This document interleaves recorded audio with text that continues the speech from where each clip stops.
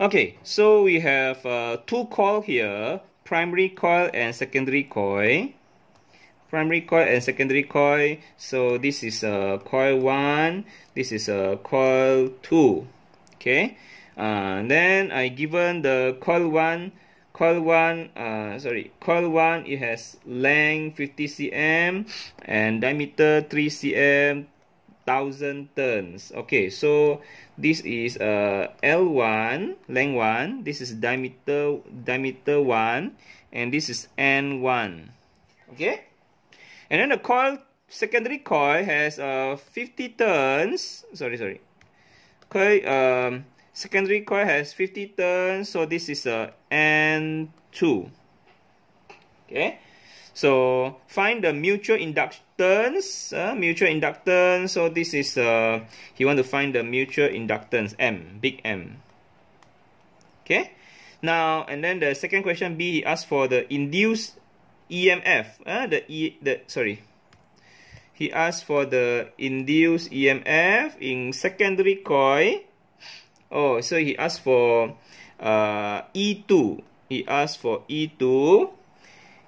If the current flowing in primary coil changing at the rate of 4.8 ampere per second. So primary, so this is the rate of change of current in coil 1.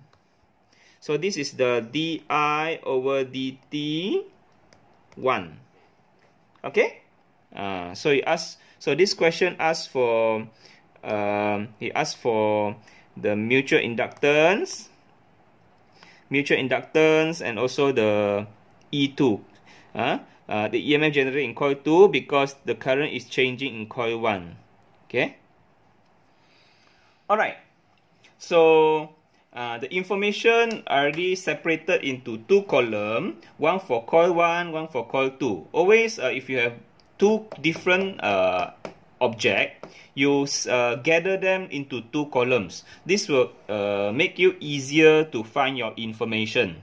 Okay, coil 1, coil 2. Coil 1, the length, the diameter, turns all here, and coil 2, the turns here.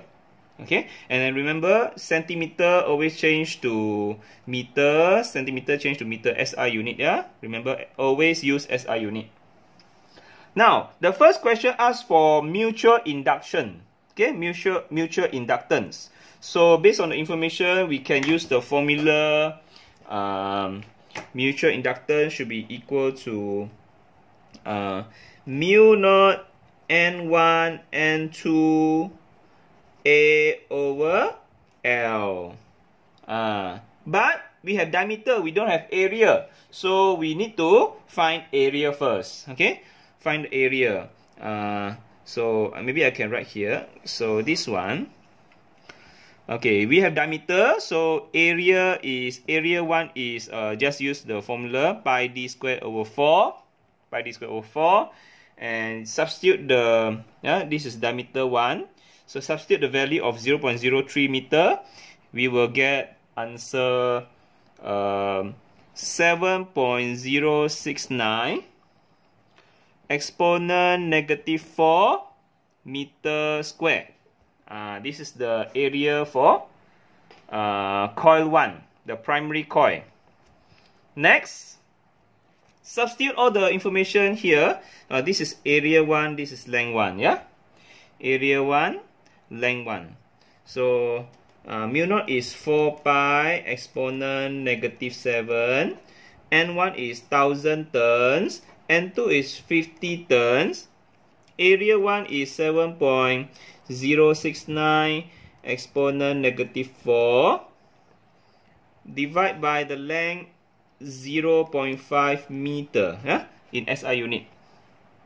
So finally, we will get the mutual induction value, which is equal to 8.883 exponent negative 5 Henry. Mutual induction and the self-induction, mutual inductance and self-inductance, they have the same unit. Yeah, mutual inductance or self-inductance, they have the same unit, which is the Henry. Okay. Now question B asks for the EMF generated in secondary coil E2 when there is a rate of change of current in coil 1. So given the rate of change of current in coil 1 induces EMF in coil 2. So he asked to find the E2. So this mutual induction, we already got the value.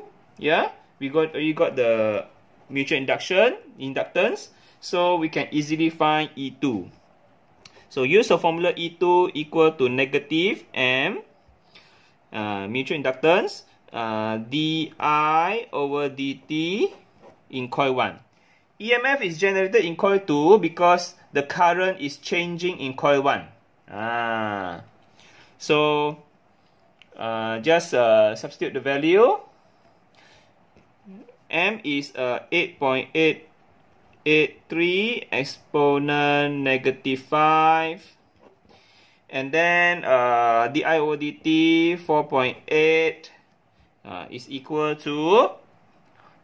to negative 4.264 exponent negative 4. Okay?